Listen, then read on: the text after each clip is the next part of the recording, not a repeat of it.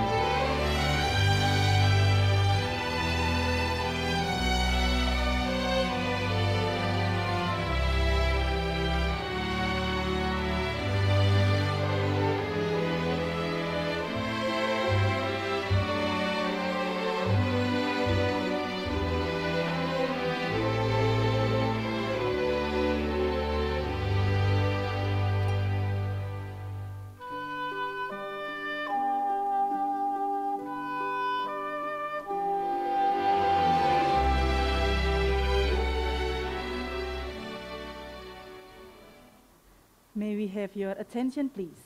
The second day of 7th IIMEC and 13th ICIEF will begin shortly.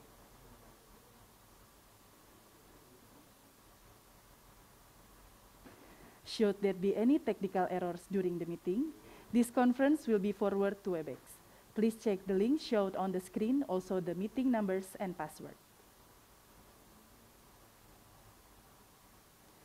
We will read the housekeeping rules for this conference. Please ensure your electronic device is fully charged. Use earphone for better sound quality. Use the virtual background that has been provided. Please use the chat box appropriately. Please ensure you have stable internet connection. During the event, participants are requested to turn on the camera and turn off the sound.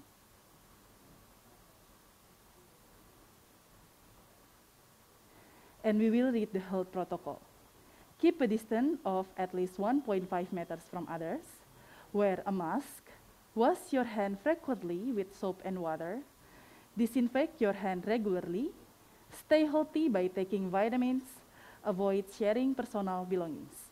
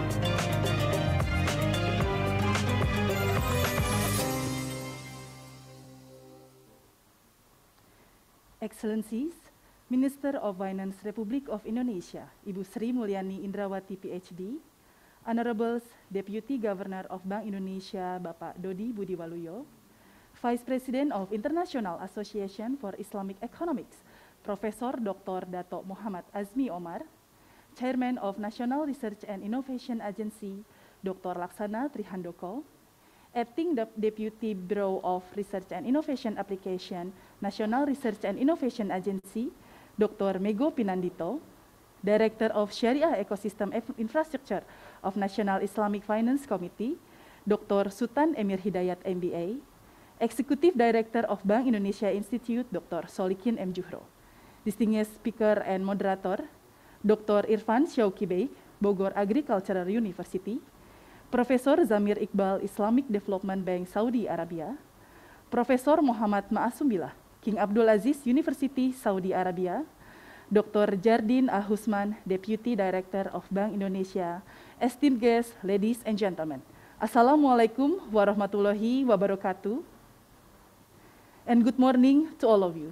First of all, praise to Allah Subhanahu wa Ta'ala for His grace and mercies, so we can gather at the second day of 7th International Islamic Monetary Economics and Finance Conference and the 13th International Conference on Islamic Economics and Finance today.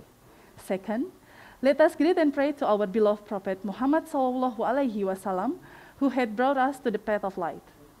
This conference provides a great opportunity for prospective participants to enhance their knowledge, research finding, and experience in dealing with Islamic economics and finance. This event will also feature presentations by prominent international speakers with cutting-edge session topic. This year's conference is held online for the second time, as we acknowledge that the global pandemic has become inevitable and the world is going through a challenging moment in many ways. To begin the program, let's start by reciting Basmalah together. Bismillahirrahmanirrahim. Distinguished guests, ladies and gentlemen, now may we call upon Director of Sharia Ecosystem Infrastructure of National Islamic Finance Committee, Dr. Sultan Emir Hidayat MBA, to deliver the welcoming remarks.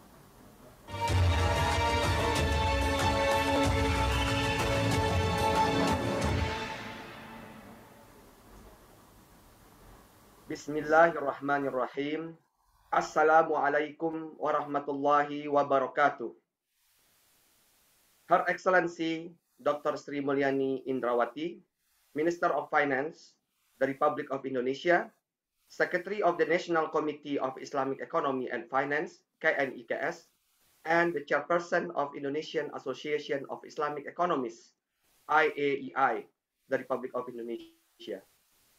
His Excellency Bapak Dodi Budiwaluyo, Deputy Governor Bank Indonesia, Honorable Chairman of National Research and Innovation Agency, BRIN, the Republic of Indonesia, Dr. Laksana Trihandoko, along with Dr. Mego, Honorable Vice President of the International Association for Islamic Economics, IAIE, Professor Dr. Dato Muhammad Azmi Umar, Honorable Dr. Solihin M. Juhro, Head of Bank Indonesia Institute, distinguished speakers, participants, ladies and gentlemen. First and foremost, let us praise and thank Allah Subhanahu wa Ta'ala for His grace and mercy so we can gather virtually at this prestigious conference. Peace be upon the Prophet Muhammad Sallallahu Alaihi Wasallam, the greatest role model of all time for humankind. Alhamdulillah, today we can attend the second and the final day of the 13th International Conference on Islamic Economics and Finance, ICIEF, and the 7th International Islamic Monetary Economics and Finance Conference, IIMEC, with the theme Strengthening Islamic Economy and Financial System in the Post-Pandemic Era, Digitalization and Sustainability.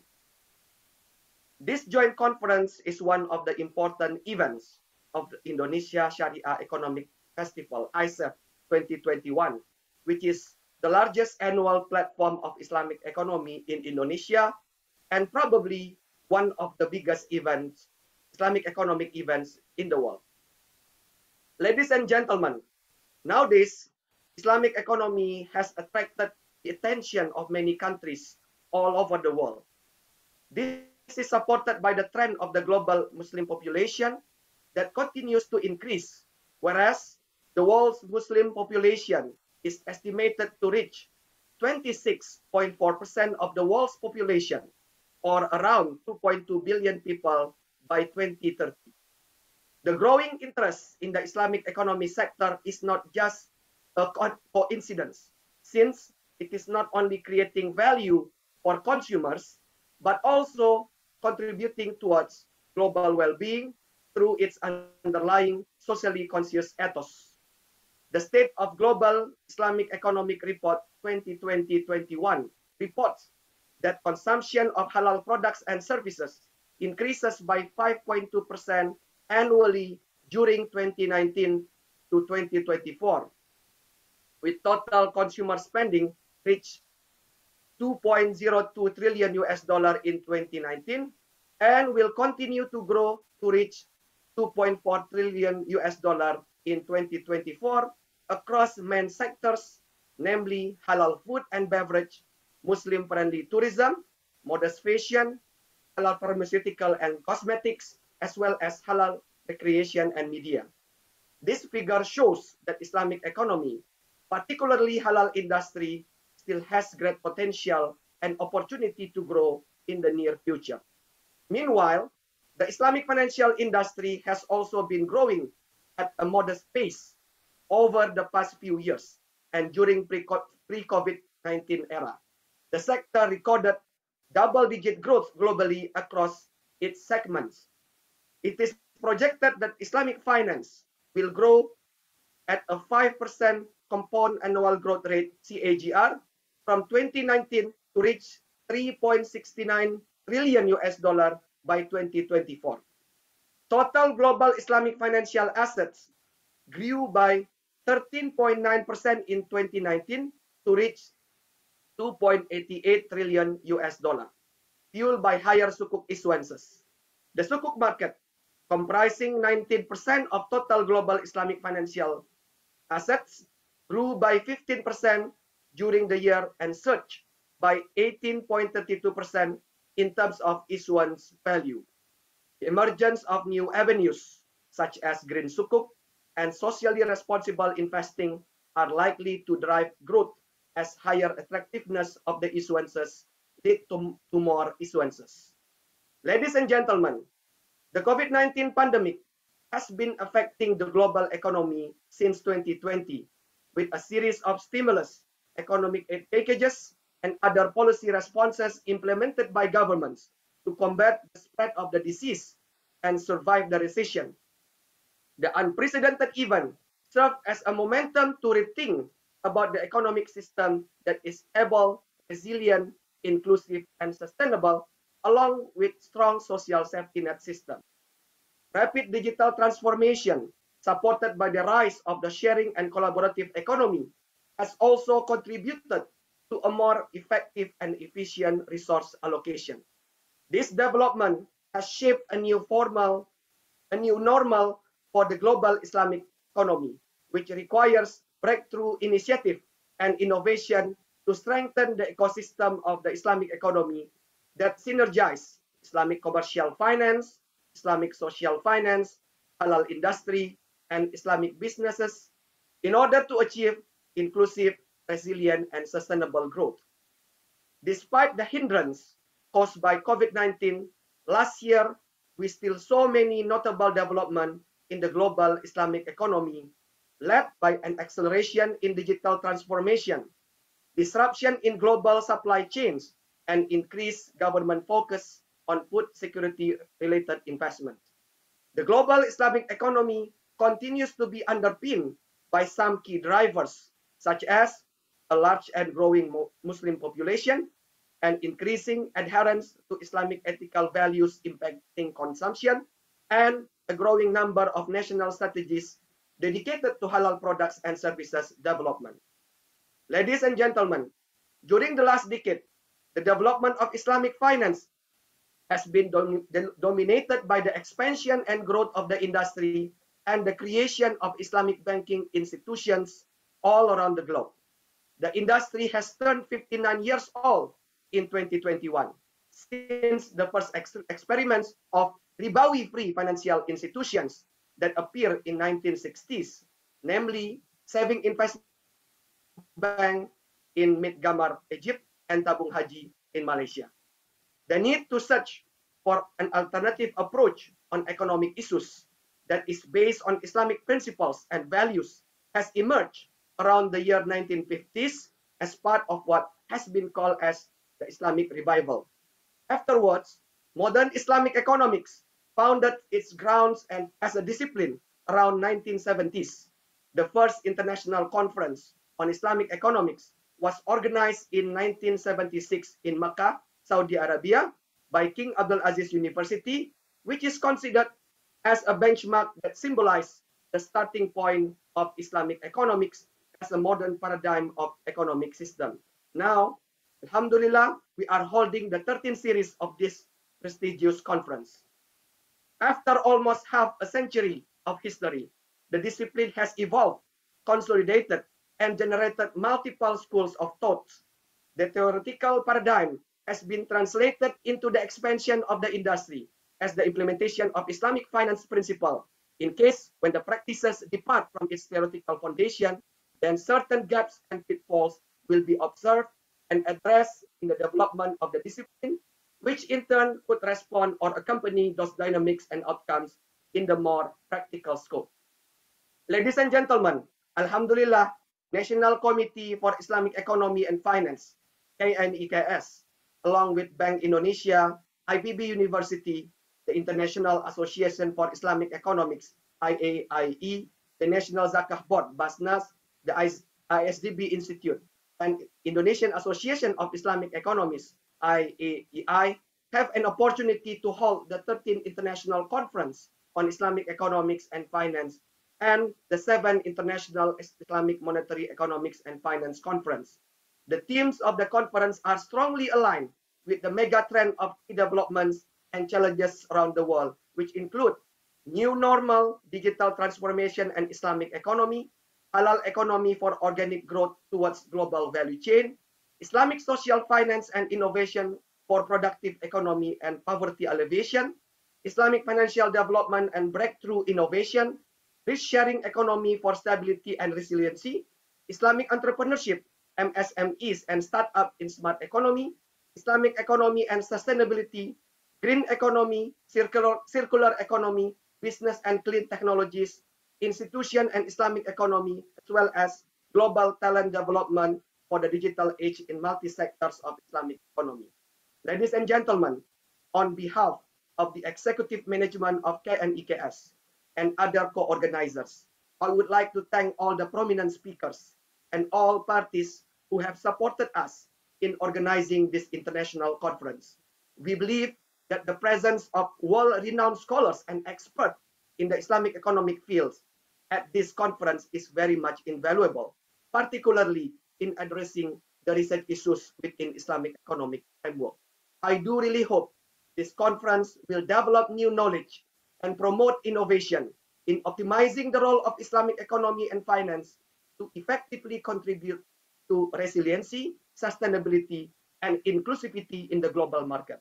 Furthermore, I encourage all stakeholders to implement Islamic economic principles and collaborate with Indonesia to optimize the role of Islamic economy and finance in the global economy. Finally, I do hope all of you will have productive dialogue and fruitful discussion during the second day of this conference. Thank you very much for your kind attention. Wabillahi taufiq wal hidayah. Wassalamualaikum warahmatullahi wabarakatuh.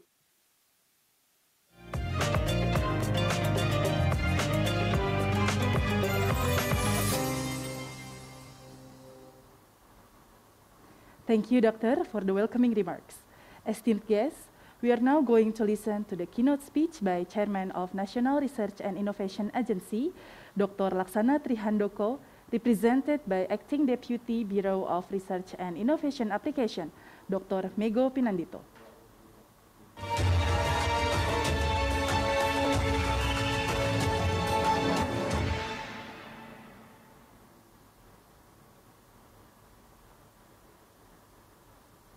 Thank you for this opportunity. Assalamualaikum warahmatullahi wabarakatuh. Good morning, ladies and gentlemen. First of all, I'd like to send gratitude for this organizing committee, the chairman of International Committee of Economic and Finance Conference, and also with the local organizing committee chairs who are giving the opportunities. On behalf of the National Agency or National Research and Innovation Agency, the Republic of Indonesia, first, I would like to deliver my deepest gratitude for the 7th International Islamic Monetary Economic and Finance Conference, and also the International Conference on Islamic and Finance 2021. In this situation, it is still in the time of the pandemic, so that almost the conference are also doing in the virtual. Here, I would like to convey the information about our institution, BRIN, as the one of the new governmental institution with the strategy and also the direction and some targets as coming years. As we know that the BRIN, the National Research and Innovation Agency, is the governmental institution directly under the President of the Republic of Indonesia, which has mandate to conduct the integrated research and development, assessment and application, as well as the inventions and innovations. I would like to ask for this permission to share screen, if possible.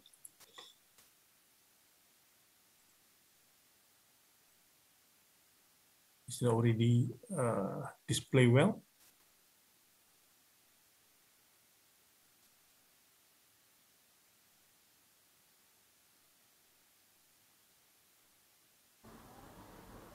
Okay. Hopefully it can be seen well.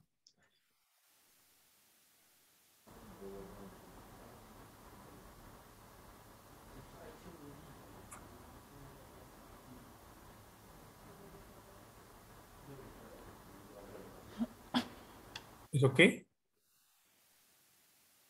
And regarding to these activities, our institute try to make sure that all of these activities are already consolidating as the national science and technology resources, that is including the human resources, research and development infrastructure regarding to these activities, of course, the programs, especially how the funding or the budget will come. And the secondly is to create the open global standard research and economic in the ecosystem, which is collaborative but inclusive. So everybody can also use that platform, as we know that somehow it is need to be maintained well. And of course, to creating the strong and excellent research ecosystem to support the national economic growth and also based on the sustainable development. I think this is also the important thing, that sustainable developments are the base on all what we like to do in the research and innovations. And some target that will be setting is how to make sure that to accelerate we know that research and innovation need such kind of the critical mass, so it will become enabled to transform into the business process and also the research management, and focusing on the research, especially to accelerate to get the added value economy based on the natural resources and biodiversity, and geographically also the art and cultural diversity. So it means that almost if you look at the biodiversity we have in land and also in ocean. Now still almost the research and innovation activity on the biodiversity are focusing on the land. So the National Research and Innovation Agency, BRIN, set some program to get more and more possibility to do research and innovation in the sea, in the oceans, because we know that if you look at the activities on the sustainable developments, we cannot exploit almost all of the materials coming from the land, but also we have tried to use every what we call the materials in the sea or in the oceans, and reshaping Indonesia as the global excellent research center and platform for the conducting this biodiversity, geographic, and also art cultural research, make it more and more to adopt and also to make some engagement even with the domestic institution, also with the international or overseas institutions. So this is what we call the global collaboration. If we look at the right one, is we are doing with the universities, the academic, and also the research institute. We have such kind of the capacity building on the PhD by research program and also postdoctoral. And the other thing is about the mobility program. The opposite one, the left hand, is supported and also offering to the business players, to the industries. For example, to use our facilities that already been proven scientifically, and also to comply with the regulation and standard. So in the case of this collaboration on the industry problem resolves are also very important. And also, if we look at the investment of the risk on the research and innovation, it is very opportunity to reducing the investment by the industry. So I think this is one important thing that we try to improve the research and innovation ecosystem, especially when doing the activity in business. And of course, the creating of this research institution, improving the economic impact of the research activity established as the science and technology platform are promising in the investment of the potential national and the international partners.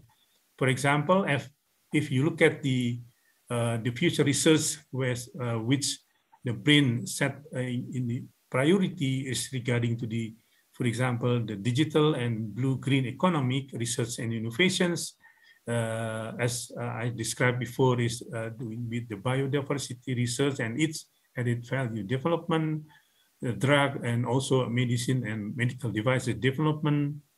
And the other thing is, we know that the space technology, the technology for disaster management and mitigation, and of course, we don't, it is not possible to you, the social, humaniora, and archaeology are also very important. In the case of this future research and innovation, we need such kind of the very important parts or factor is the high performance computing, artificial intelligence, and also digital world, digital IT, and with the biodiversity and database in finally as the big data, even with the drug and medical devices and also precision technology. So for supporting this activity to be in the research is the research results in the good quality with the quality assurance and performance. So we need such kind of, for example, the national or the global standard regulation that all of the activities should be complied, and also with the measurement and the measuring standard that should be maintained. And of course, the certified reference material conformity assessment infrastructure and quality assurance management system, again, should be supported by the science, technology, and innovation. In the case of this, so again, we will try to make, for example, the international or global class of the laboratories, for example, for the biology, biochemical, and also biochemical environment laboratories, we setting such kind of the research vessels with the several vessels for the deep sea research capacity. And of course, with the aerospace technology launch and botanical garden for the plant conservation. Since if you look at the biodiversity research and value-added component, it should be what we call the activities to maintain all of the plant, or we call the plant conservation. This is just the open research infrastructure for national international standard. There is one is in the Cibinong, called the Cibinong Science and Techno Park, with the integrated modern technology laboratories. We are also doing the Center of Biodiversity, traditional food and processing, and of course with the halal standard. So it is very important to us to make sure that all of the food are already been guaranteed as the standard food. And of course with the national integrated for the genomics, tropical biodiversity and environment. And of course, this is just to show what we've been built in the infrastructure for research for the halal food. We know that such research are with the halal requirement, and the laboratory are also specifically set and with the appropriate technology for the halal laboratories. And finally, to have such kind of industrial halal product in the future. So in the beginning, it is still in the micro or the small medium enterprise, and hopefully bring and with such kind of the institution and with doing together with the group of society, it become more prepared and ready to be what we call the UMKM Go International. Under this circumstance, the new one, we try to again to improve and strengthening the international collaboration. So this is what we call for example, for the ocean research innovation, we have a program of ocean research, the extreme ecosystem research on the deep sea, the geobiodiversity of the submarine volcanoes, we call the Eco Depot, which has consists of 6 components. First is the research cruise or vessels. The second one is for the geology and geophysics activities, research, oceanography, biodiversity, biotechnology, and the instrumentation and engineering. Since we know that with these research vessels, it is become very important to know what kind of the biota or how to take the samples for the geological on the bottom of the sea and so on. Of course, regarding to the data processing and analysis, it become very big data. So the maintain of the big data and also the information in secure method are very important to do. And again, ladies and gentlemen, in the global science, technology, and innovation, it plays an important role in the development of the new product, of the new thinking regarding to the science and technology. Somehow it is linked to what we have has in Indonesia.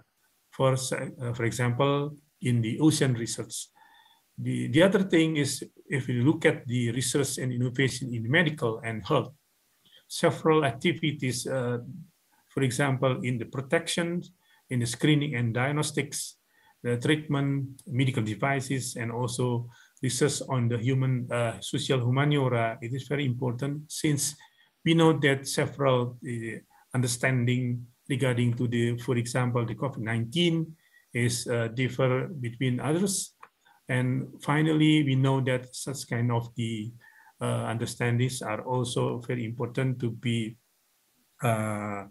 set as priority in how to announce or how to make the information appropriate to the society. The other things, if you look at in the future in medical and health, the medical and also the therapy, we know that the almost of the activities are including in the what we call the biomolecular or the biotechnology. So, for example, the using of the whole genome sequencing in personal medical data is very important. We know that such kind of the medicines are specifically or privately, individually set by such kind of the research. So I think in the future, the modern medical therapy and also medicines are really need research and innovation on the big data, and it is already known that if you look at the personal medical data, the information security are very, very important. I think this is just the only information that if you look at the how to make sure that the what you call to make the sustainable development in research and how to the economic finally can be gained. It will be very important to do the research and innovation in the appropriate way. I think that is what we'd like to share in this opportunity. And again, thank you very much. And wassalamualaikum warahmatullahi wabarakatuh.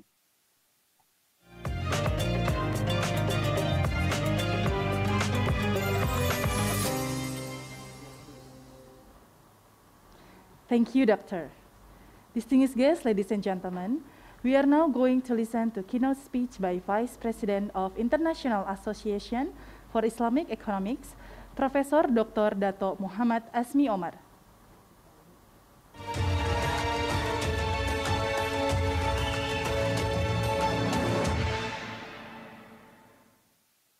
Thank you very much, the sister moderator. Bismillahirrahmanirrahim. Her Excellency Ibu Sri Mulyani, Minister of Finance Indonesia, as well as Chairman of Indonesian Association of Islamic Economics, His Excellency, senior officials from the various government agencies, including from KNEKS, as well as Dr. Mego from BRIN, distinguished speakers, participants, ladies and gentlemen, brothers and sisters, Assalamu alaikum warahmatullahi ta'ala wabarakatuh, and good morning to all of you. On behalf of the International Association of Islamic Economics, I would like to extend my appreciation to the organizers for inviting me to deliver a keynote address at the second day of the 13th International Conference on Islamic Economics and Finance, as well as the 7th International Islamic Monetary Finance Conference. I am indeed honored and delighted to see so many distinguished speakers at this prestigious conference. Ladies and gentlemen, according to the Standard & Poor global ratings, the global Islamic finance industry, which now stand at about 2.2 trillion US dollars, is expected to recover from a 10.6% growth rate in 2020. And it is expected to grow in the range of 10 to 12% over the 2021 to 2022 period. This is a slight increase or a recovery if we compare to the 2019 growth rate, which stood at 17.3%. This optimistic view of Islamic finance growth is predicated on the basis of a modest economic recovery in the main Islamic finance markets, such as GCC countries and South and Southeast Asian countries. Hence, we expect to see increasing sukuk issuance by sovereigns as well as multilaterals, together with an increase in bank financings in a number of growth sectors. S&P also forecasts global sukuk issuance to reach $140 billion to $155 billion in 2021, roughly an increase from $140 billion in 2020. And this increase is largely due to the increase in availability of liquidity, as well as sustained financing needs among corporates as well as governments. Now we see more countries have opened up the economies by reducing COVID-19 restrictions and opening up their borders, as we see increasing vaccination rates in many countries. Hence, we are quite optimistic that Islamic finance growth will continue and possibly reach almost $3.3 trillion by 2024. Ladies and gentlemen, if we look deeper into the reasons for the continued growth of Islamic finance, also to a certain extent mentioned by earlier speakers, we can identify at least 4 factors. The first one is demographics of Muslim population. The global Muslim population has an average age of 24 years old.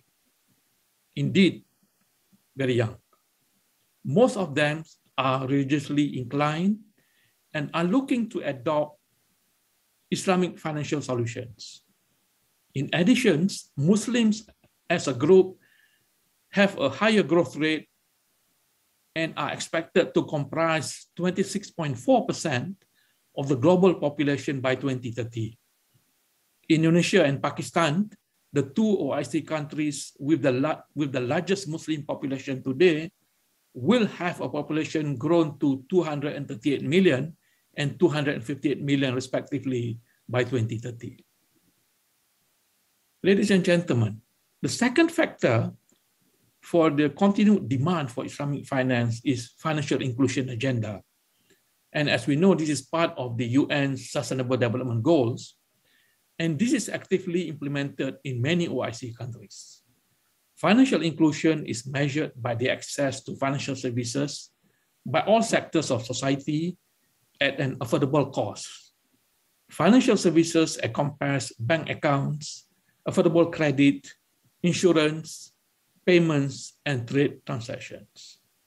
According to the Global Findex Report 2017, and again, this is still the most recent report, high-income economies have a considerably higher bank account ownership at 94%. In contrast, in developing countries, where most of the OIC countries are located, it stood at 37%.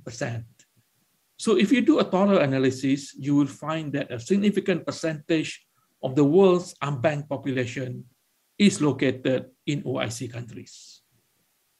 The third factor, ladies and gentlemen, is the halal economy. Many OIC countries are promoting halal economy as a new source of growth.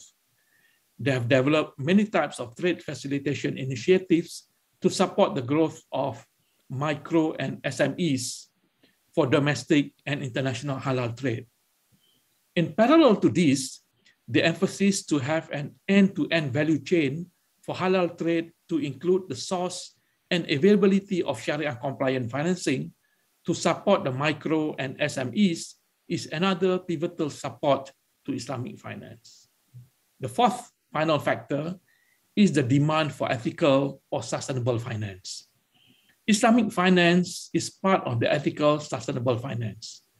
As Islamic finance is not involved in any gambling activities, excessive speculative activities, Islamic finance provides a strong link to the real economy and promotes a risk-sharing economy.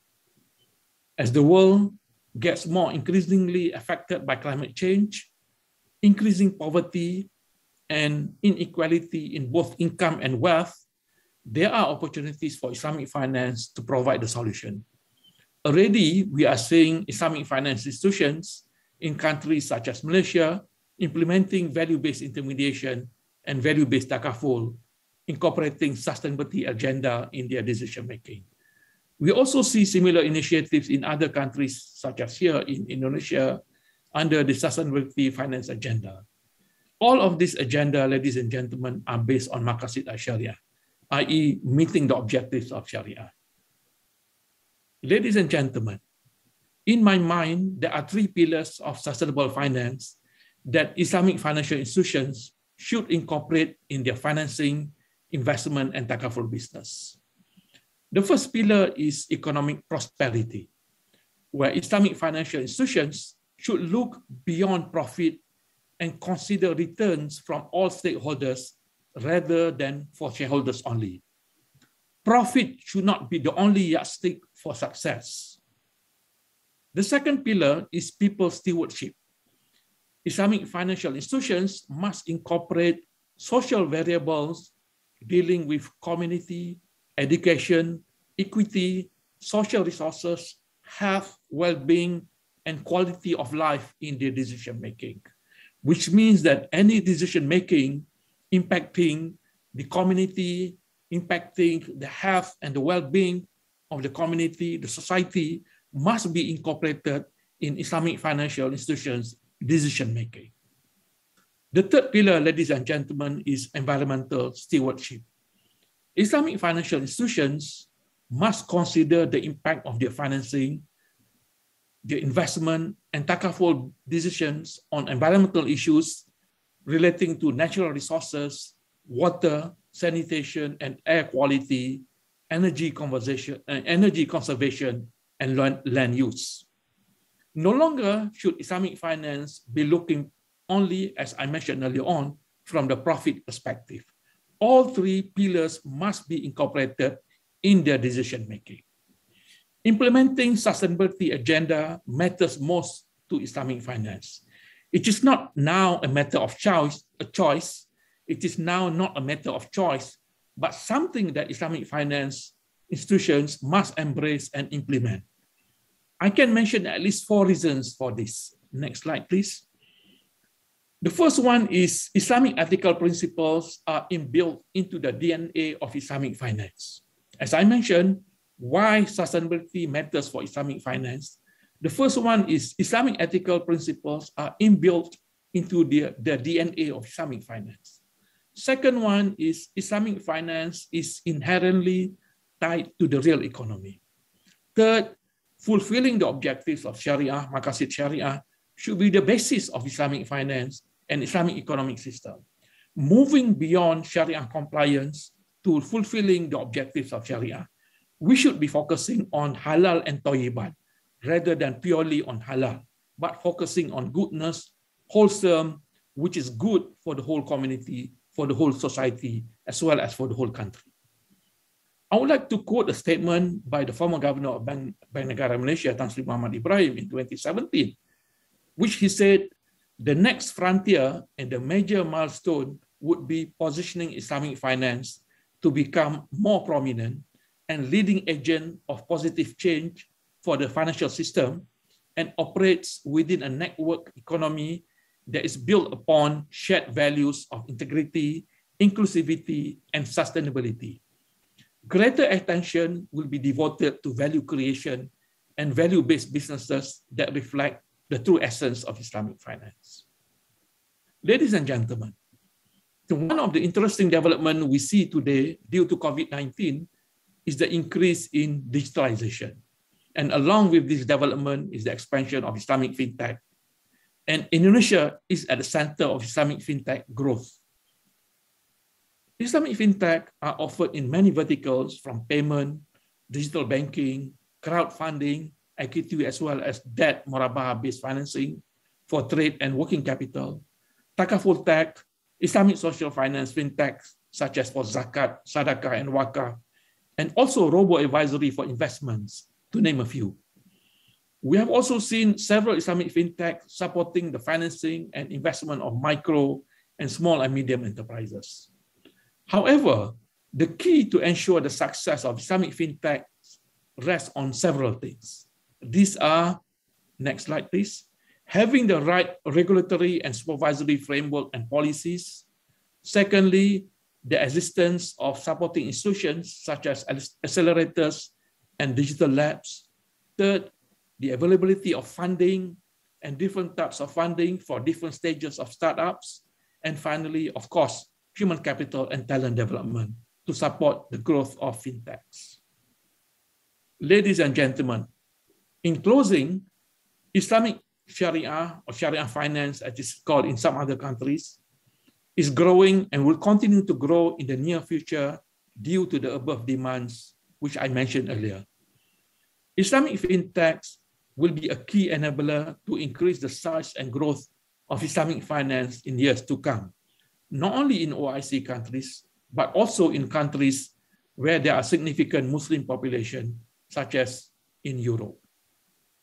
Islamic finance must embrace sustainability agenda as we have to move beyond Sharia compliance to meeting the objectives of Sharia. Together, digitalization, especially Islamic fintech, and a focus on sustainability will help to steer Islamic finance as an important contributor to strengthening Islamic economy and financial system in the post-pandemic era. Thank you very much for your attention, ladies and gentlemen. I end with wabillahi taufiq wal hidayah. Wassalamu alaikum warahmatullahi ta'ala wabarakatuh.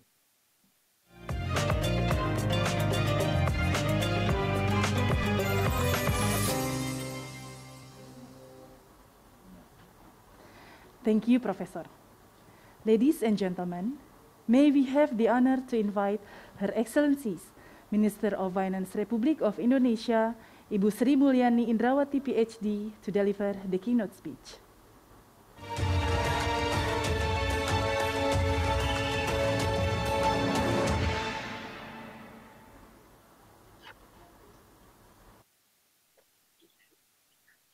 Bismillahirrahmanirrahim. Assalamualaikum warahmatullahi wabarakatuh. Very good morning to all of you, especially the Honorable Vice President of International Association for Islamic Economics, Professor Dr. Dato Muhammad Asmi Omar, my colleague from the BRIN as well as from IIEE. First of all, we are all should be very thankful with the blessing of Allah Subhanahu wa Ta'ala that we are all today have this conference, international conference, and we would like to also express my appreciation to KNEKS, Bank Indonesia, Basnas, and IIEE, as well as International Association for Islamic Economics for conducting this event. The topic of our today's discussion is very timely. That is the strengthening Islamic economy and financial system in the post-pandemic era, and also digitalization as well as sustainability. These are all the three very critical and important, which is disrupting globally, that is pandemic, digital technology, and sustainability, which lead to the climate change. Ladies and gentlemen, currently we are still facing with the first issue, that is the pandemic era, in which globally the world is still struggling to deal with the development of the new variant. In 2020, all countries in the world have to do or to adopt an extraordinary policy in order for each country and economy to be able to deal with this pandemic COVID-19, whether this is on a health area as well as social support and also in supporting business community. Total global fiscal stimulus in 2020 estimated by all countries in the world reached $12 trillion. This is not only in dealing with the health, but also the consequences on the social and economic implication of this COVID. So COVID and pandemic has definitely creating a huge cost for all countries in the world. Alhamdulillah, globally now, economy is starting to recover, although this is still uneven. Many countries which still struggle with dealing with the new variant and also the access of vaccine, which is not distributed fairly across country as well as economy. In addition to the pandemic, which is already costing a lot and have a huge implication for all the multidimensional, which I mentioned earlier, we're also dealing with the climate change challenge. And these are all also the nature of the problem is borderless, meaning that no country can deal with this issue alone. And that's why this is maybe one of the most challenging for global economy to deal the situation or challenge or threat in this case, which have no jurisdiction in terms of their implication. At the same time, we also see digital technology shaping as well as disrupting the real economy as well as financial economy. So how we are going to address these three very critical issues? During the annual meeting IMF World Bank last week, these three topics has become the most important topic, which is being discussed in this meeting, but also during the G20 Finance and Central Bank meeting. Indonesia is going to hold the presidency of G20 beginning this December and for the whole 2022. Our theme in this presidency is how globally the world can recover together and recover stronger. It's a very high call and very ambitious, but certainly it will require a lot of coordination, cooperation, and synergy and harmony in terms of how we are going to design the policy and at the same time navigating the continued challenging environment. Let me provide you with a little bit update on our economic situation. Alhamdulillah, Indonesian economy is already now also showing the sign of recovery. This is mainly because the ability to manage the trend of increasing COVID-19 due to the Delta variant in a very effective and relatively short time. Indonesia can witness now the normalization of the activity, especially starting late August and continue in September. Our second quarter this year, 2021, economic growth has been very quite impressive, above 7%, and our GDP level is already surpassing the pre-COVID level. So these are all the recovery process, which is driven by all sorts of growth, consumption, investment, government spending, as well as external forces like export, creating a much more balanced growth. It doesn't mean that Indonesia economy, in this case, not suffering of what we call it the scar effect, just like many countries and many economy in the world. And this is exactly how we are going to continue making sure that the policy is going to address the issue of health challenge, which is still continue, remain very challenging. Indonesia still have to strive for what you call it immunization for this vaccine of COVID-19. The president have the target that the Indonesia should reach 70% to achieve herd immunity before the end of the year. That means that we have to vaccinate around 2.5 million people per day. It's a very big number, and of course also challenging given the geographic situation in Indonesia. But this is the challenge that Indonesia is going to continue match with the effort from both central government and local government. Vaccination is the necessary condition for the recovery. But the second one, which is critically also important, is continue adopting health protocol in order for us to be able to start the economic activity, social activity, including the religious activity, but without creating increasing risk of contagion of this COVID-19. So with this kind of situation, the question is how a country like Indonesia can design the recovery economy, which is at the same time also recognizing the three areas of topic which we discussed today. That is the threat of the pandemic itself. The second one is the digital technology. And the third one is the sustainability.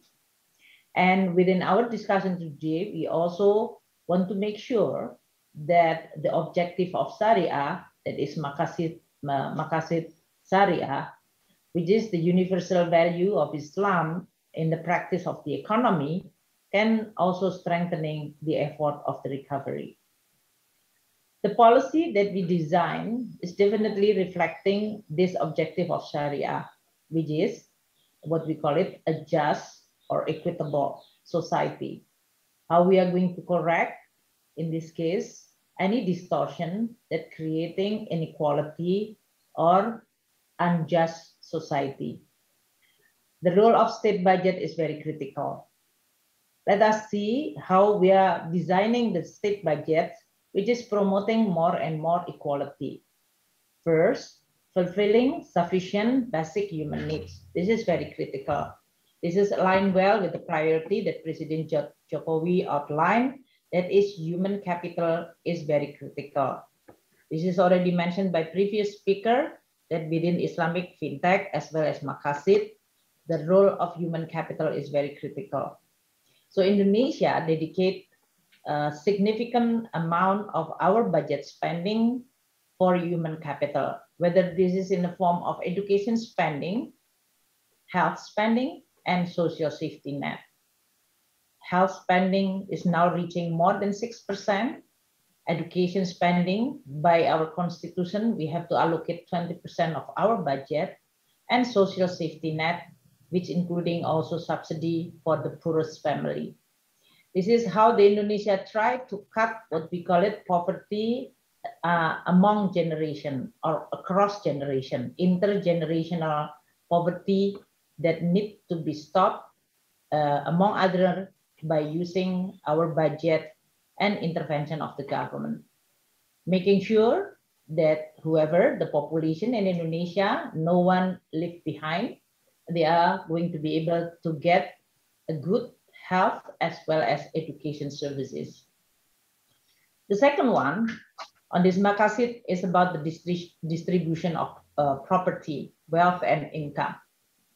The government is also providing, in addition to the cash transfer or social spending, to support the poorest family, the most vulnerable. But at the same time, we also implement tax system, including the income tax system, which is progressive, meaning that for those who has more ability, they will pay more.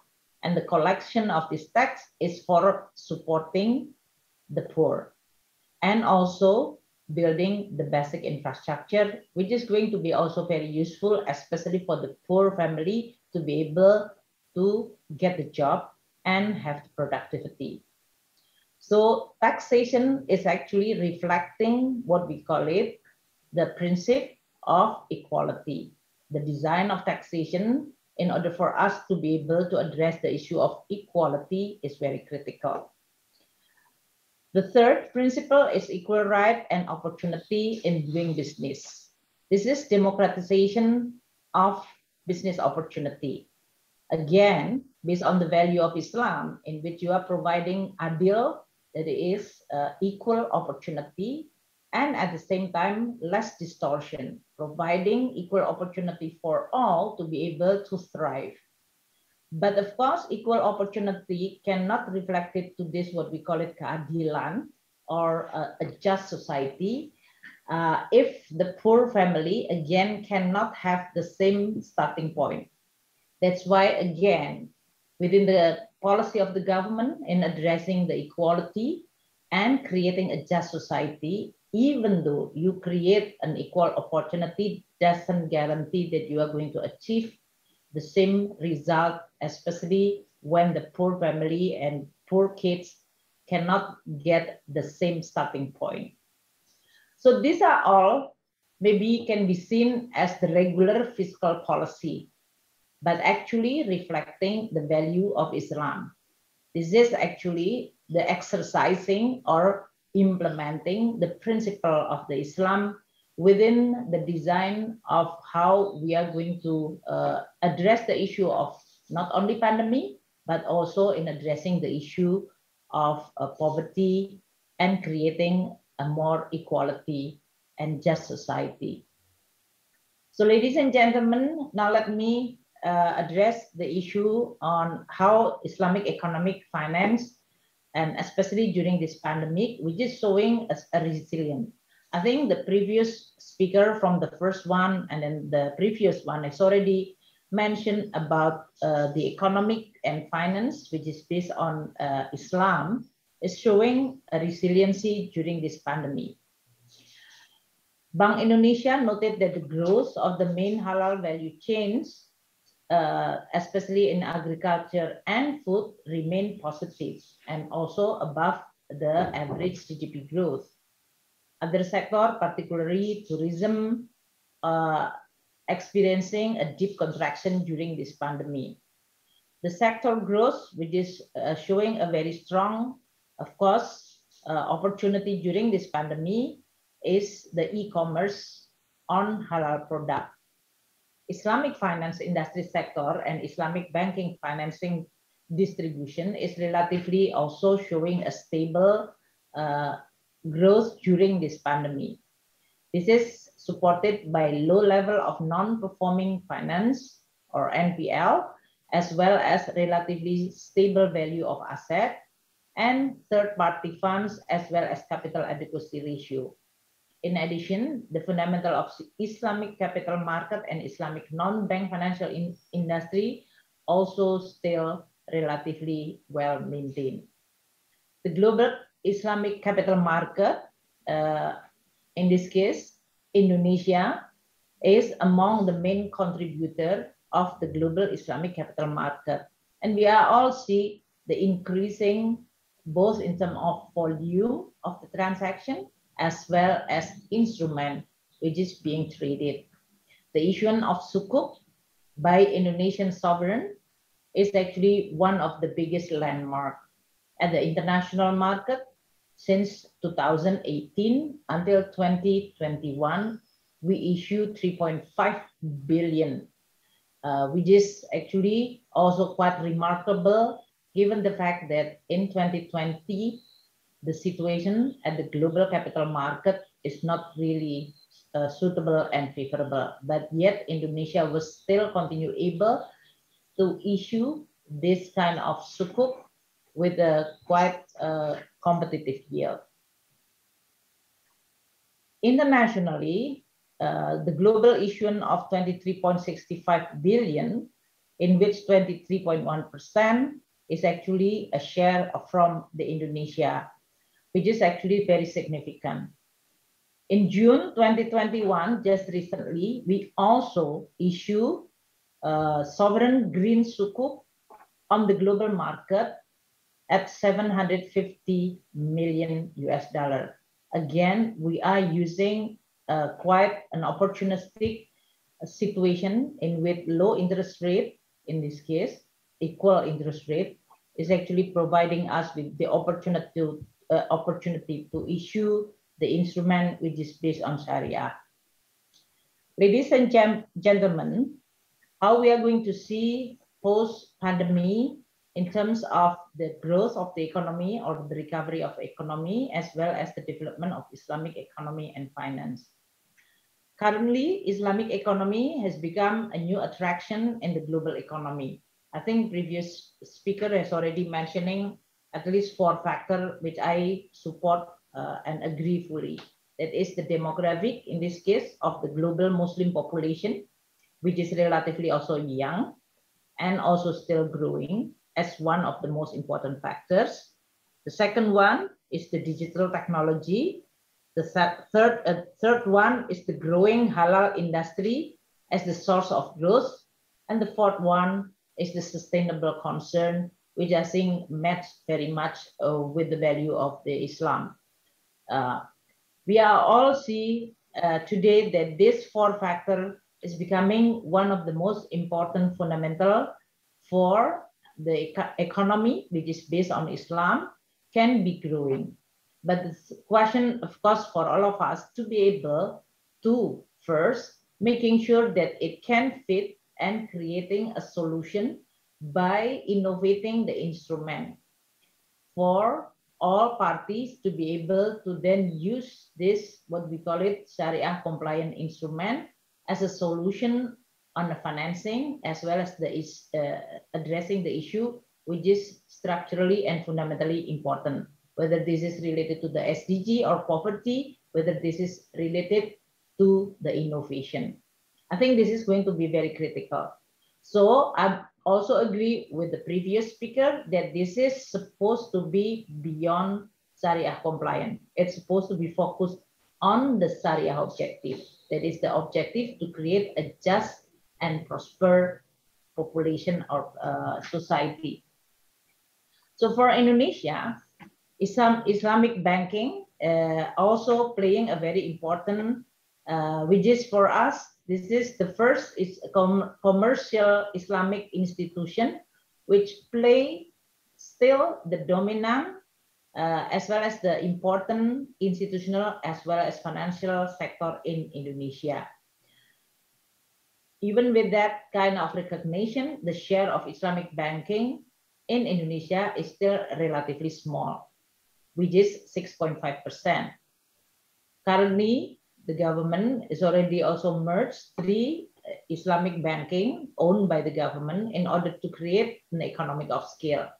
But certainly this still need to be supported by quality of professional, competent human capital, as well as the ability to expand by looking at the opportunity of the new source of growth, including the halal industries. The second one is on the digital technology, which is also previously has been mentioned by previous speaker. We have all seen during this pandemic, the transformation toward digital technology is even more accelerated. Digital technology is already providing disruption, but also opportunity. So for all of us to actually take this digital technology as one of the instruments in order for us to be able to implement Islamic value is very, very important. Because if we are not really looking at the very detailed digital technology, including digital finance, can create exploitation. In Indonesia, I think we are all now see the example, which is not a good example, like pinjaman online, in which people suffer from this kind of practice. So for all of us, how we are going to use this digital technology, including fintech, to create and to implement more what we call it a regulatory framework, which reflecting a just as well as non-exploitative financial practices. Within that context, I think this is going to be one of the challenges for the Economic Association of the Islamic Economic Association to think very hard how we are going to be able to first designing the regulatory framework. The second one, designing the institution, the institution which is implementing this regulatory and policy framework, the institution which is credible enough. The third one, what kind of instrument which can use this digital fintech as a way to create more financial inclusion in a safe and just way, rather than exploitative for those which is less literate on the financial side.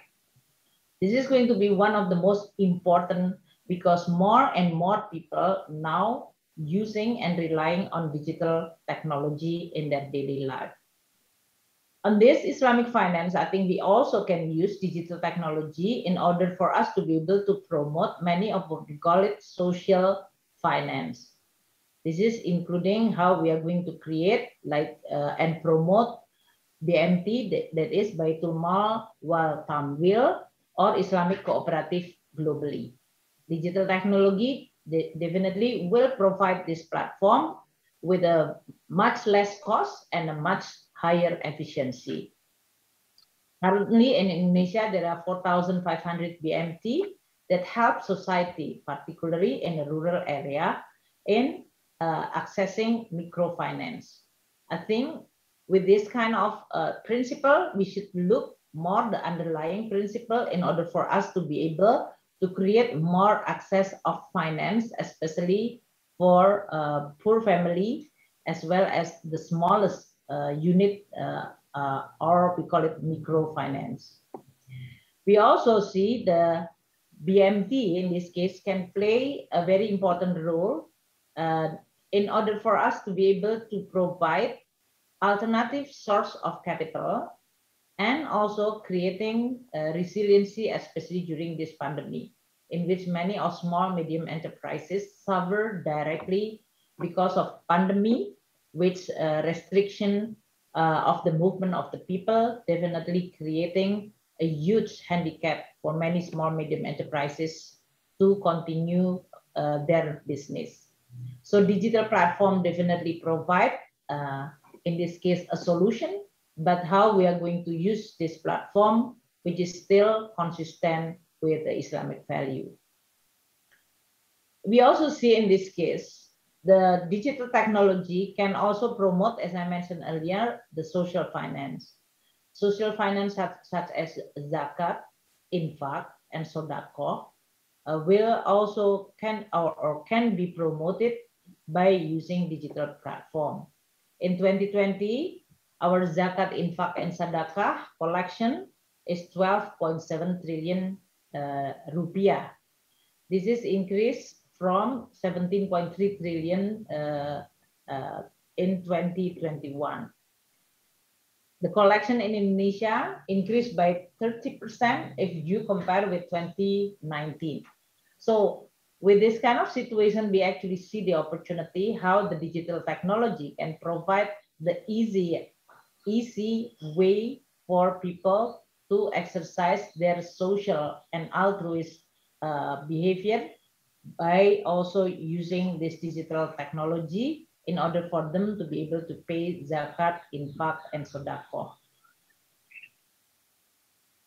Ladies and gentlemen, I would like to provide you with my closing that all this, the digital technology, can only creating what you call it, an opportunity for all population in Indonesia if we have the infrastructure, digital infrastructure, which is allowing, especially for the population in a remote and poorest area, to be able to also enjoying the internet connection and digital technology.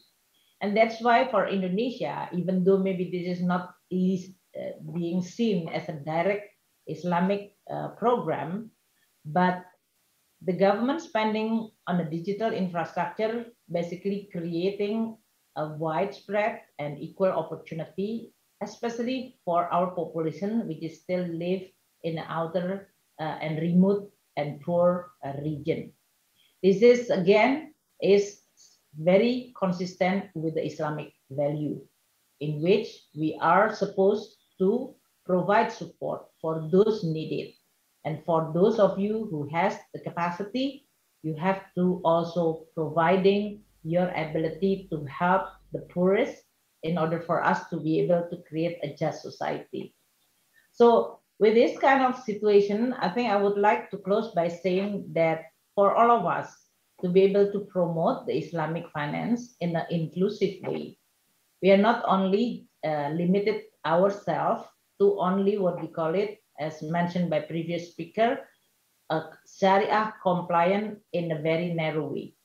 We also have to be able to translate the Islamic value in an inclusive, which can also influencing and shaping policy at the macro level, which have a huge and significant impact for the population, especially in striving against poverty and creating equal prosperity.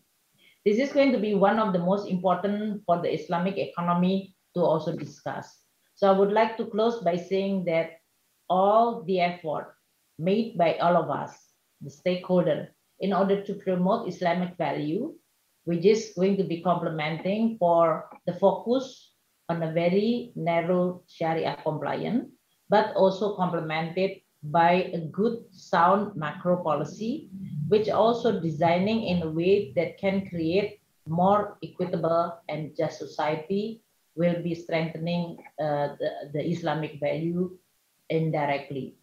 So with that, I would like to congratulate all the organizers for having this conference, and I do hope that all of you to have a very productive discussion. Billahi taufiq wal hidayah. Wassalamualaikum warahmatullahi wabarakatuh.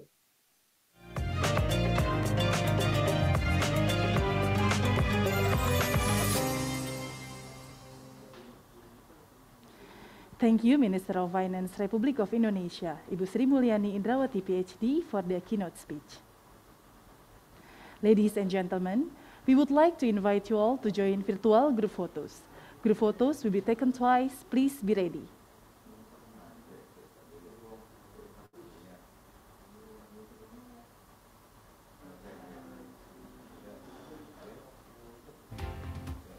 First photo will be taken in 1, 2, 3.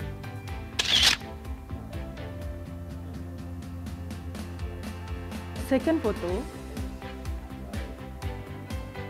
in 1, 2, 3.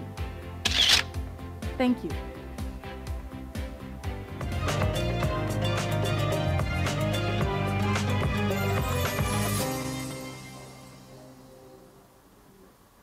Distinguished guests, ladies and gentlemen, before we begin to our main agenda today, the plenary session on Islamic banking and finance for economic recovery and sustainable development in digital era, we would like to invite you to join the parallel sessions. Please check the links on the screen. We hope to see you again on 3 p.m. Jakarta time with the same Zoom link for the plenary sessions and announcement of Best Paper GMF 2021. Thank you.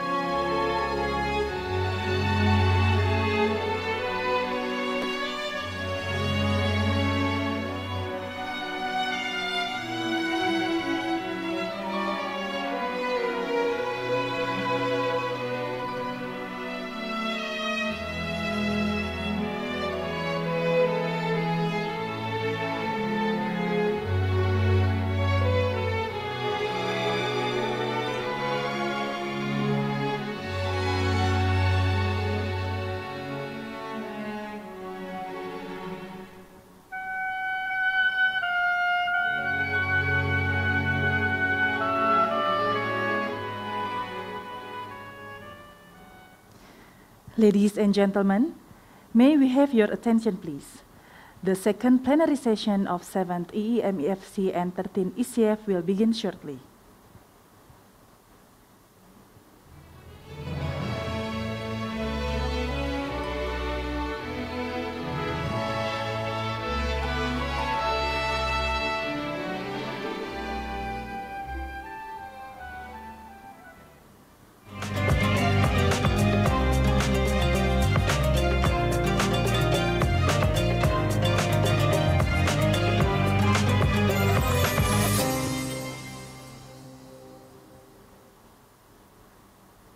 Welcome back, distinguished guests, ladies and gentlemen.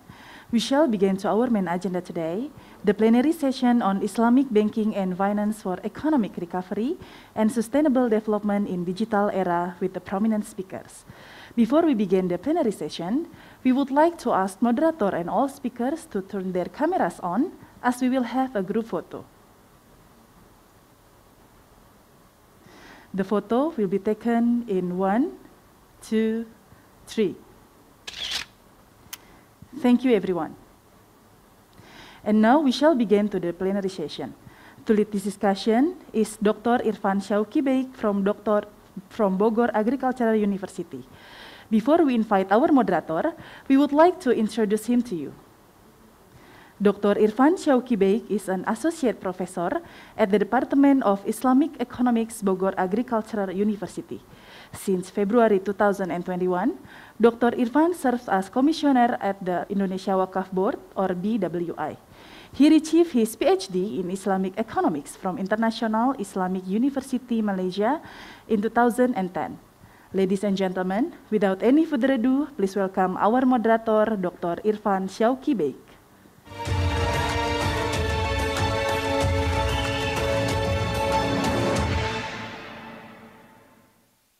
Thank you very much, Sister MC. Bismillahirrahmanirrahim. Assalamualaikum warahmatullahi wabarakatuh. And a very good afternoon in Indonesia, good morning, and good day, good night in other parts of the world. First of all, I'd like to express our gratefulness to Allah subhanahu wa ta'ala. Because of His mercy, we can gather here in order to attend our second plenary session of this prestigious conference.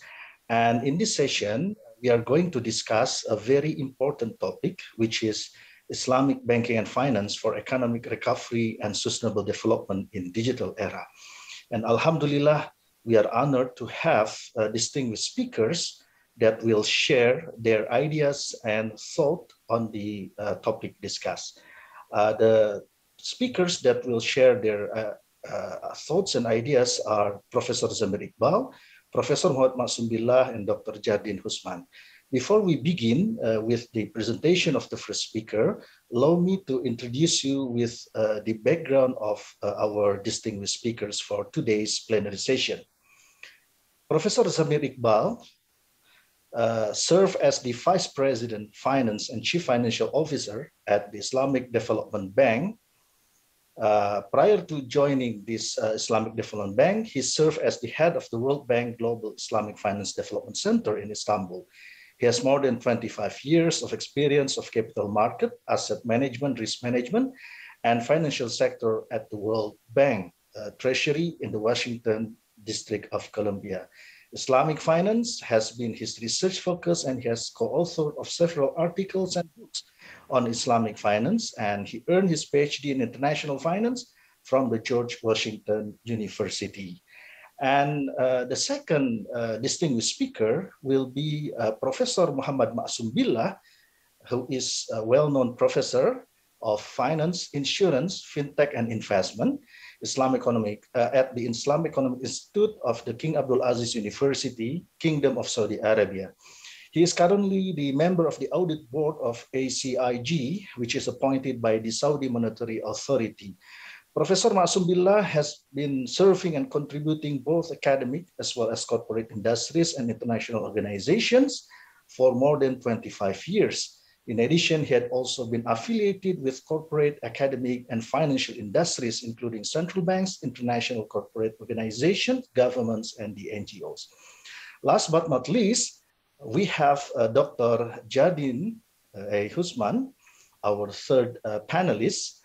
She is now the Deputy Director at the Department of Islamic Economy and Finance of the Bank Indonesia. She earned her PhD in economics from the University of Warwick, United Kingdom, and graduated in the year 2015. And she has a lot of experiences. Among them are the chairman of the working group Technical Notes on Islamic Liquidity Management Tools at the Islamic Financial Services Board from July 2020 up to now. And she's also the member of Technical Committee at the Islamic Financial Services Board since May 2018.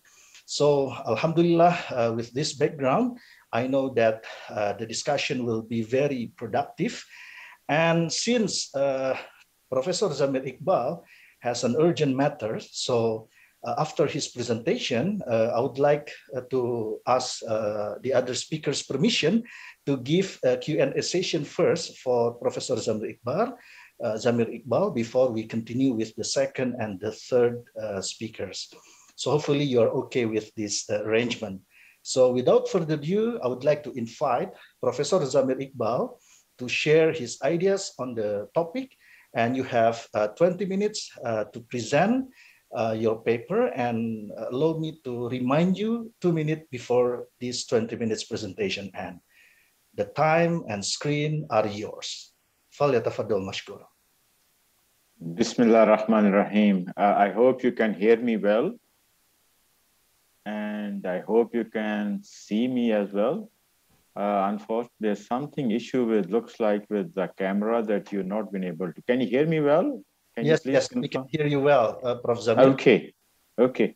So I don't know what's the issue with the camera because I'm putting here the virtual background and it's causing somehow to freeze the camera. It's quite possible that unfortunately I am in right now I'm in traveling on business trip in Dubai. And because of that, maybe the videos, they are being disabled over here. So anyway, I'm very sorry that I would not be aware. Somehow you cannot see me, but Bismillah ar-Rahman ar-Rahim. First of all, thank you everyone. I really thank Bank Indonesia for the invitation and all the other organizers for giving me the opportunity to be with you. It is a very, very important topic, especially given that what the world has gone through in the last couple of months. So what I would like to do is just give you a flavor, an idea of what many of the Islamic countries, especially in the OIC countries, have been impacted by COVID-19 and what the Islamic Development Bank is doing in that respect, and maybe some ideas on what Islamic finance can do, or maybe going forward, how people can benefit from some of the ideas of the Islamic finance. So with that, the next slide, please. I think one thing we have a very, very clear with us that COVID-19 was totally unexpected. We were not ready for it. And this is probably in our modern history, the first crisis which was did not come from an economic or financial sector, but it impacted the economic and financial sector very much. If you look at the chart which you see on my screen, the left-hand side, you will see that the projection was that the world global GDP will continue to increase. However, when you see from 2019, we had a dip in 2020, although the recovery started, and the projections are that recovery will continue, inshallah, in 2022, but still we are not even at a stage where we would have been if there was no COVID. And the other thing is when you notice that on the chart on the right-hand side shows you that we have the emerging markets and the developing countries are the one which were hit much harder. Reason being that as you know, their economies are fragile to some extent, they're not very well developed. So therefore, they're the one who are having a slower recovery compared to the developed countries. And at the same time, there is quite a bit uncertainty on which way the recovery will go. Now, another sad part of the whole COVID-19 impact is that you probably all you are aware that the development community has a Millennium Development Goals, which were targeted to reduce the poverty, eliminate the poverty, and we were doing a very good, progress on that. However, we noticed that because of COVID, we have lost that progress which we're making to eliminate poverty, extreme poverty.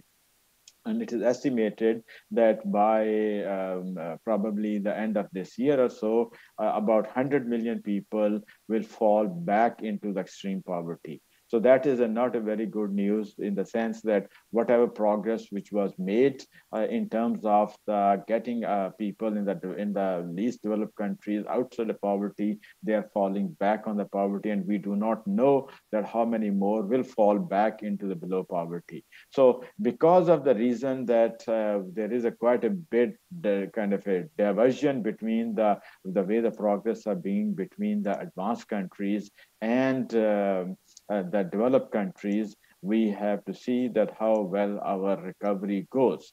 Move next one, please. Now, I want to share you with this particular chart. This gives you a comparison that the last great financial crisis, which happened in 2007, 8, and 9, and 10 went on, how much was the economic impact of that versus the economic impact of COVID-19. Only on over 2 years, 2020 and 2021. On the left chart tells you that how many are in terms of the billions of dollars, the comparison between the loss of economic value because of COVID versus the financial crisis. Now, one thing is very obvious, which you can see, although the overall developed countries had a certain impact, and COVID is slightly more than what the impact was on during the financial crisis. If you go down the list, and you will see that the countries like South Asia, Southeast Asia, and Africa, that these are the one where the COVID impact is much more than the financial crisis. One of the obvious reason is the financial crisis was primarily because of those toxic assets and because of developed countries were engaged in those toxic assets and with high leverage. Therefore, their impact was more, but they recovered well. However, the other countries did not get much impacted because of the financial crisis, but they got hit much more because of the COVID-19. Similarly, on the right side, if you look at the chart, if you look at the impact in terms of the percentage of GDP, you will see the South Asia, Southeast Asia, and Africa, you will see the impact is almost more than the double because of the COVID. So if you look at again the chart on as far as the developed countries and world countries are concerned, their percentage of GDP has not deteriorated or impacted as much as the GDP of the developing countries and the poor countries, and this is unfortunately a very it's a very unpleasant trend. So continue, please. Next slide, please. Now, if you look at this, one of the biggest impact on the developing poor countries is that how much money they are spending in their fiscal space in order to fight the COVID-19. Of course, the whole economic activity was stopped. There were the government had to step in. They had to stabilize the economies. They had to provide stimuluses. That they had to do many interventions to ensure that the economies, the people's safety and security are there. However, in that during that pursuit, the developing countries end up having a very limited fiscal space. On one side, they were unable to have the revenues, the tax revenues and all these other their mode of financing. But however, I think the slides have changed. No, okay. So, however, on the other hand, the issue was that the countries has to either pump a lot of money or borrow money to continue surviving. So that created a big issue for the developing countries, that how do we handle this much of debt? Is this debt sustainable? Although the G20 did help with a debt service suspension initiative, which will which was run through the June of this year or so, but I'd say that gave the developing countries a little bit of breathing room, but did not help much. So the debt sustainability has created a very big problem, which is that going forward in the future, as you know, that we also have a sustainable development goals of 2030 target in our mind. So we need to make sure that to have our targets, or developing countries target is to achieve those sustainable development goals by 2030. Now, our progress in the developing countries on sustainable development goal was already below our par or below expectations. But now with the debt sustainability issue and debt overhang and so much of debt being accumulated by the developing countries, there is a serious issue that how far behind we will be in terms of the meeting the sustainable development goal, because if the countries do not have capacity to borrow more, they cannot undertake development projects. If they cannot undertake development, they have a serious issue. So I think that is one of the biggest challenge which the developing countries, especially our member countries in the Muslim countries, OIC countries, will be facing going forward. And so there is a need to address that issue very urgently. Next, please. Okay, now focusing more on the OIC countries, although we were hit pretty bad, but if we look at overall to the OIC countries, we did not do, it was kind of a less severe in terms of total loss in the output, but still we got impacted.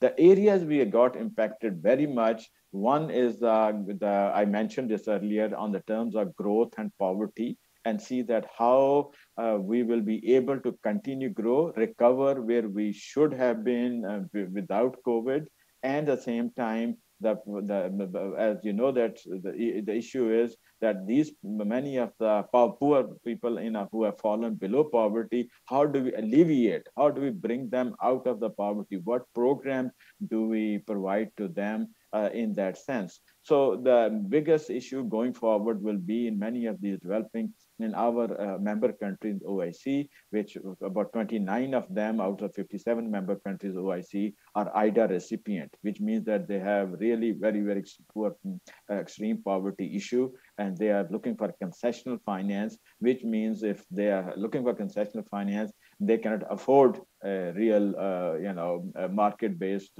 finance.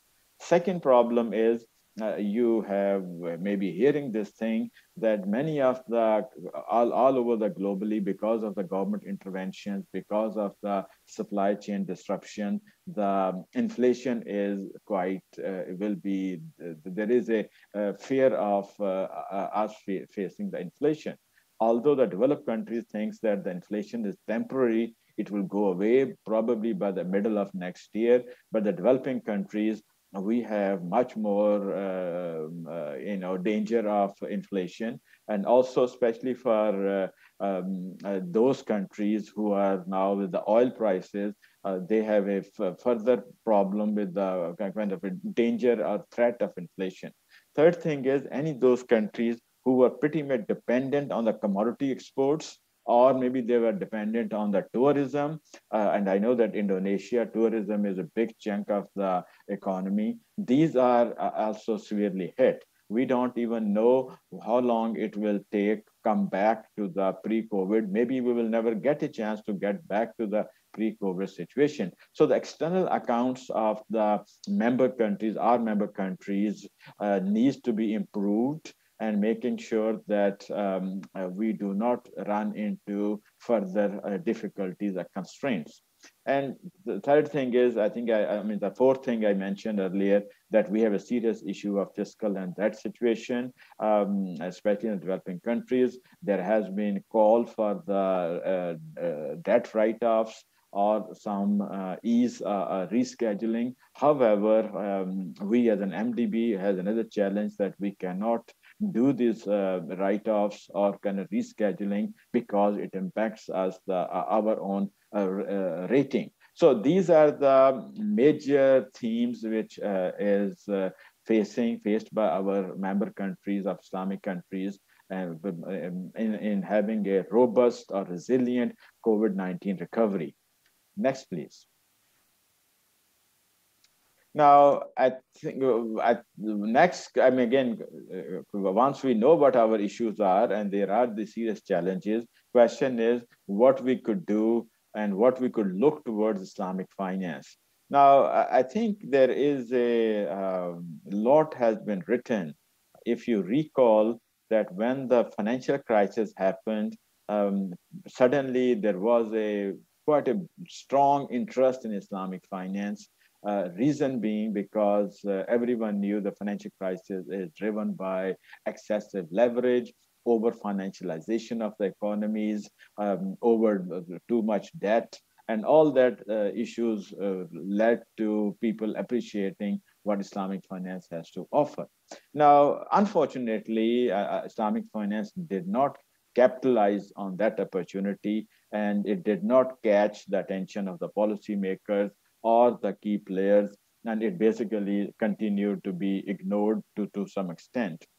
However, I believe that now, unfortunately, the COVID-19 also provides us an opportunity for Islamic finance to highlight the key features of the Islamic economic and finance system, which we could learn and see that maybe we could ignore some of this some of the issues. So main thing, again, where Islamic finance comes into it, there are different aspects where we can benefit from Islamic finance. I mean, two key areas are very important. One is, as you know, that our economic and financial systems are very fragile because of their dependency on total debt, excessive debt, and lack of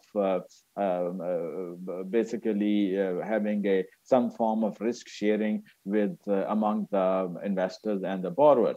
So one issue is that how do we make sure that our systems going forward in the future are more resilient and are more stable?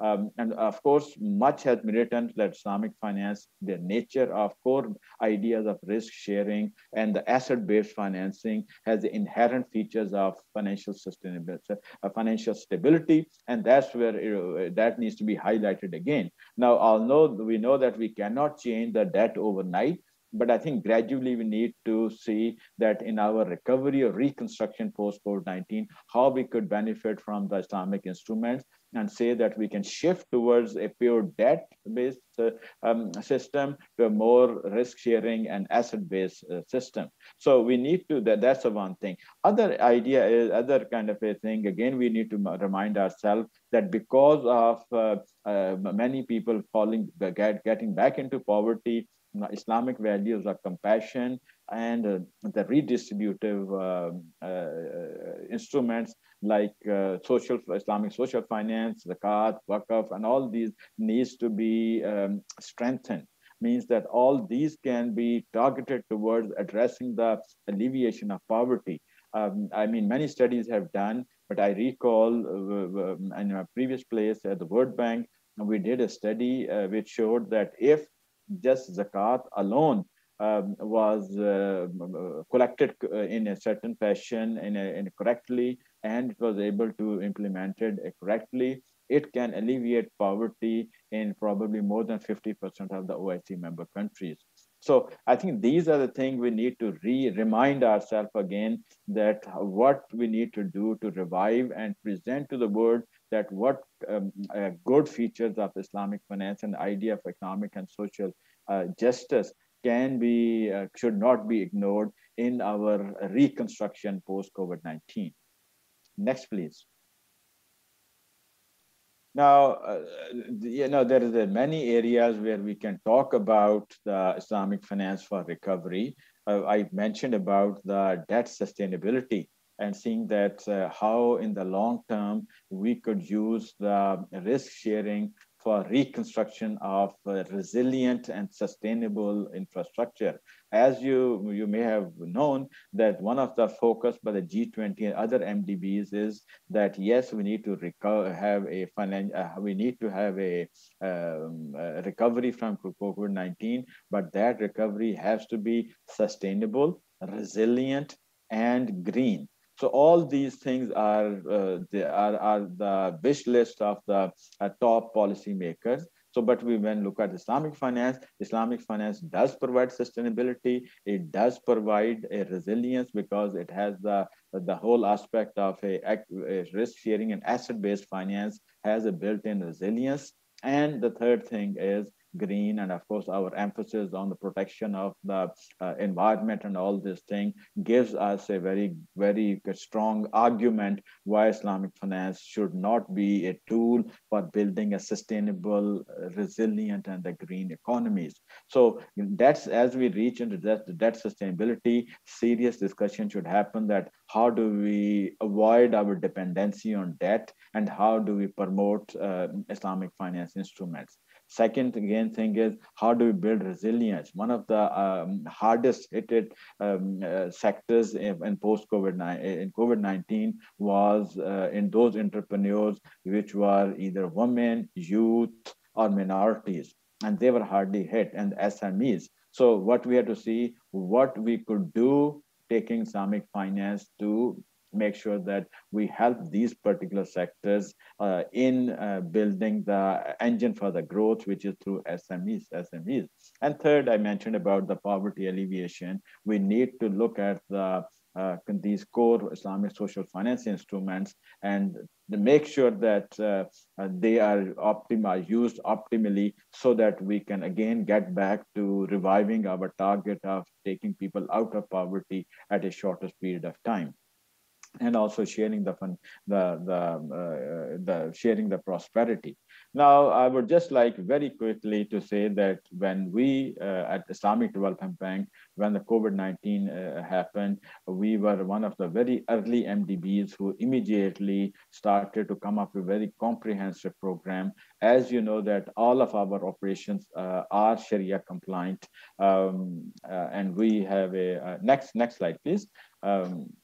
So we undertook a very comprehensive program. So we came up with the 3 R's. Our total package for our member country amounts to about 4.6 billion. And then we call it as a strategic response and preparedness program. And that had 3 R's. So all these 3 R's was targeted towards short term, medium term, and long term. Idea was immediately respond to get the member countries respond to the health emergencies and minimize any life and economic activity. The medium term was how do we restore the economies, especially focusing on the micro and SME sector. And the third, the long term, was how do we restart? How do we restart, help our member countries towards building sustainable, resilient, and green economy? So we focus basically on these 3 R's to make sure that we are provide the best response to our member countries. Next, please. You have 1 more minute, Prof. Thank you. I'm almost there. This is the last slide. So I think to recap from what I have mentioned here, although there are many things which we need to do. Of course, I would not re-emphasize the issue with the debt crisis which our OIC countries are facing. Of course, the public sector has to step in and rescue and do all the intervention and to act as make sure that they protect the economy. This is very important that all the policy makers do have a certain coordination with each other. All the MDBs during the COVID-19 were very much together discussing through G20 platform or so, and they were all together on many of these interventions in agreeing what the recovery would be.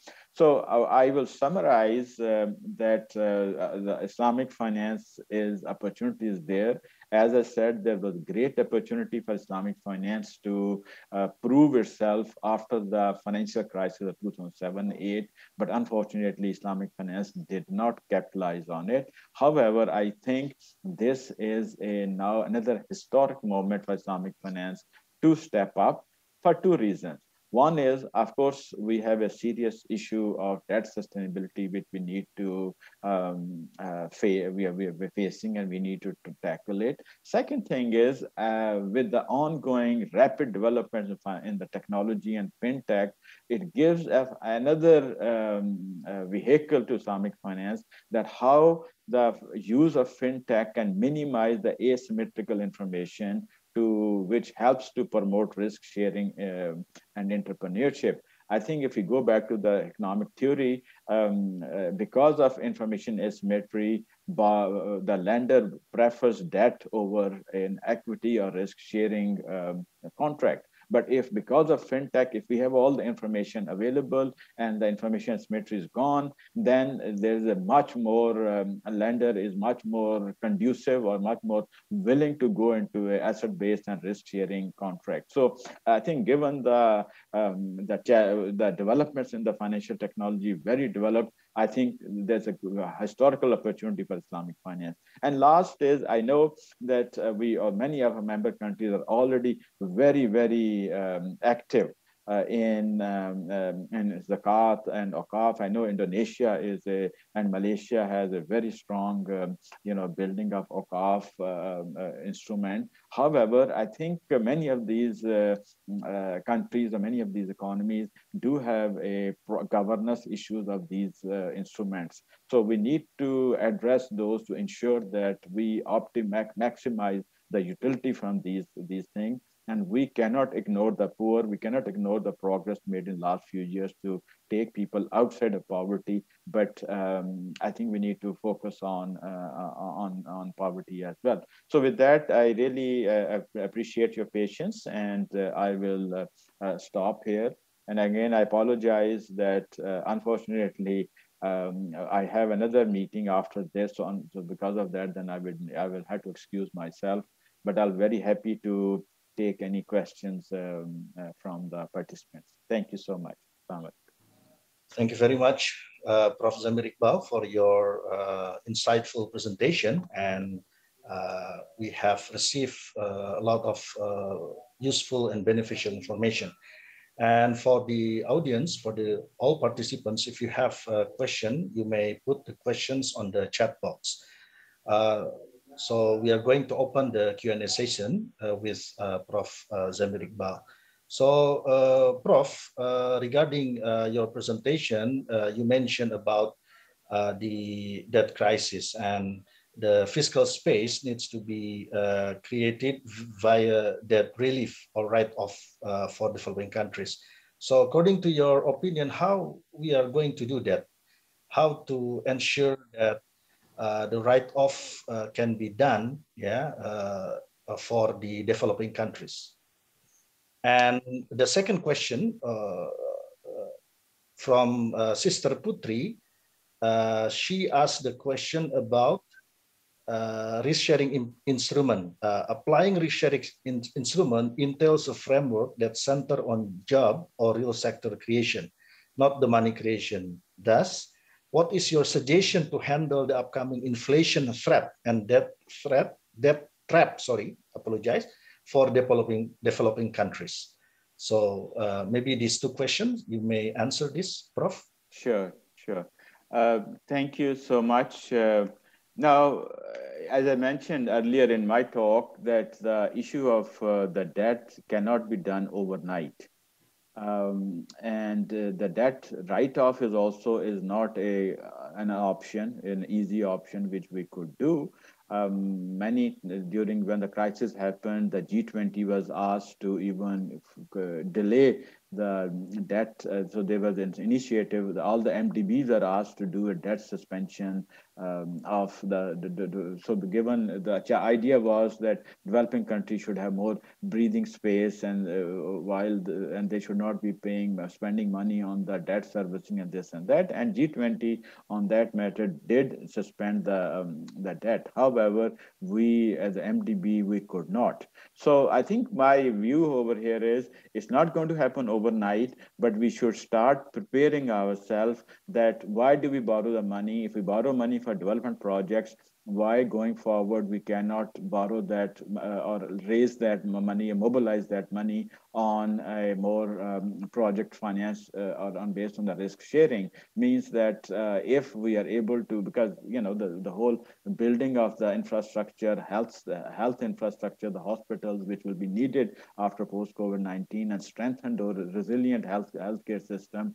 and education system, that can be done very much in terms of a based on the either Islamic asset-based instruments or purely on the risk sharing. So if these products become much more mature, and I think there over the period of time, many of the investors are becoming more comfortable with these. But again thing is that if there is a well-developed ecosystem in which these instruments could be applied, investor will be very willing to participate in these things. Problem that happens because many of the developing countries, there is no ecosystem for the transparent implementation of the projects, and so because of that, investor doesn't want to go off. So my view over here is it's not going to happen overnight. We need to do it gradually, and for that matter, the Muslim countries, they should realize that going forward they should have less reliance on the debt and have more incoming investment which are based on more where the borrower and the lender has some form of risk sharing with each other.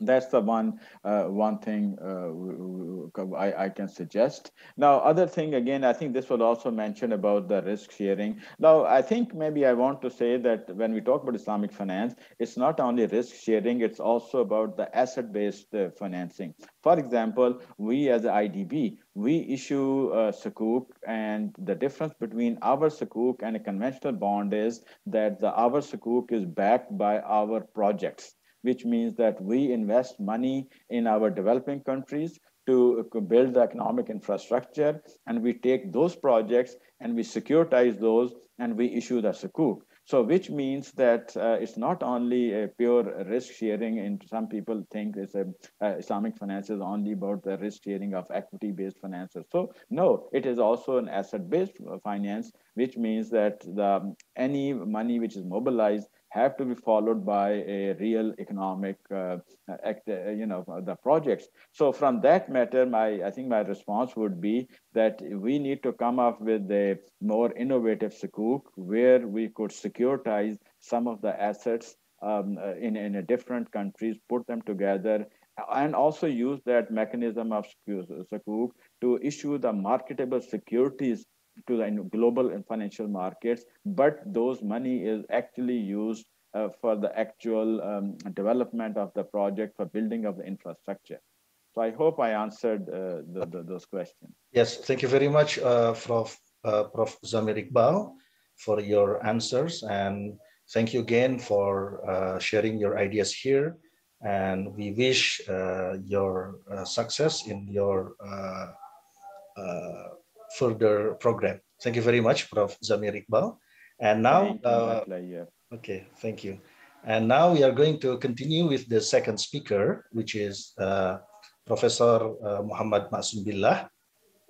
Professor Ma'asum Billah, without further ado, I would like to invite you to the stage. So the time and screen are yours.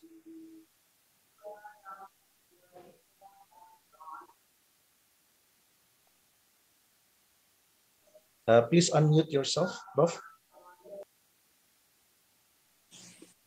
Is this okay, clear now? Yes, clear, Prof. Thank you. Thank you very much, Dr. Irfan Shawgi. In fact, I just want to continue with whatever Prof. Zamir Iqbal shared. this, in my discussion, there are 5 points that I'm going to stress to. The first question in mind is whether what is the impact of economic impact of COVID-19?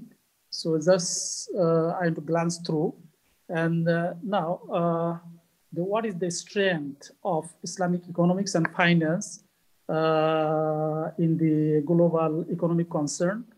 And third point that I'm going to stress is if based on the existing strength or the capacity of Islamic economics and finance, can it contribute to the economic recovery and sustainability? Then if yes, then what is the master plan of it? And in this digital era, and its action plan. So these 5 points that I'm going to share with you. Now, as we know that in reference to the World Bank data, this in 2020, I'm going to highlight here about 10 top 10 economic countries like United States, Japan, and so on.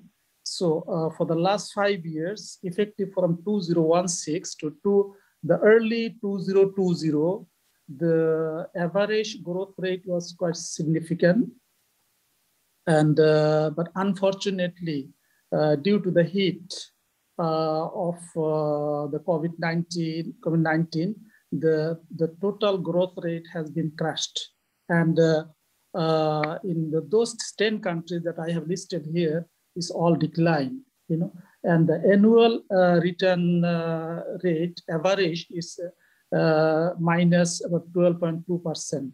So in other words, to sum up here, due to COVID, this pandemic, the economic growth, I mean, the GDP is seriously affected, the decline.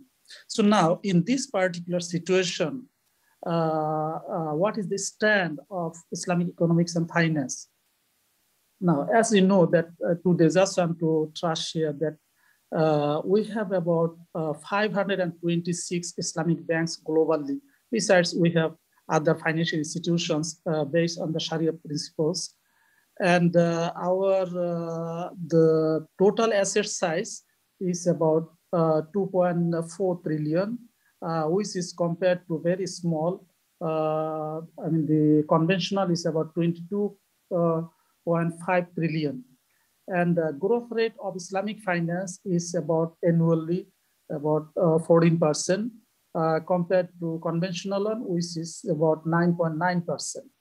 So the total global banking market share is held, the 6% of the total global banking market share is about is held by the Islamic finance.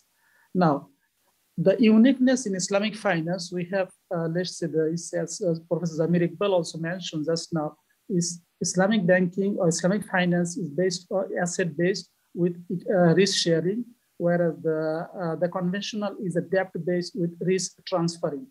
Now the uniqueness here, that there are few uniqueness actually.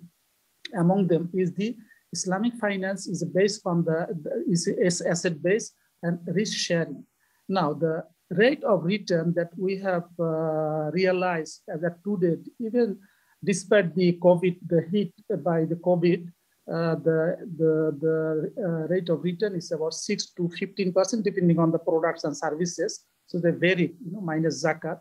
So in other words, to sum up here, that actually Islamic finance, even though there is a very small in the global market share, but it has the strength because of it has the uniqueness with some characteristics that it is based on the asset based, and also it has the risk sharing, the mechanisms, etc., etc.